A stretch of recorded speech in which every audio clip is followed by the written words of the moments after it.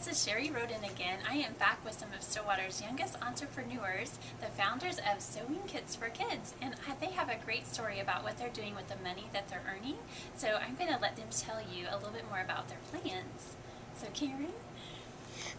With the money that we earn, we're putting some of it back into our business. Some of it goes to me and Susan. But also part of it goes to mission trips that we're saving for. We want to go to Honduras and help some missionaries teach sewing classes.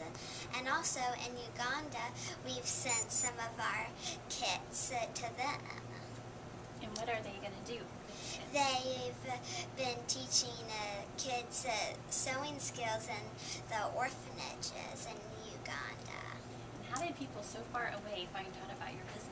They found out about our business because of a website called Teaching Good Things that Mommy had found, and they had posted an ad about our website on their website, and that's how the people from Uganda found out about our website. Great. We love the internet and how it makes the world smaller.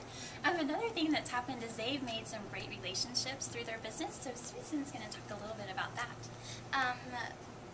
We've made a lot of good relationships with the ladies of the Cimarron Valley Quilters Guild. They've given us lots of supplies for our business, and also with the Payne County Small Business Coordinator. We've gotten to speak at several of the small business meetings and fairs, and it's been a lot of fun. Very good. So it's fun to hear about what some of the young people in Stillwater are doing, and a great entrepreneurial example for the rest of us to follow. Thanks again for joining us.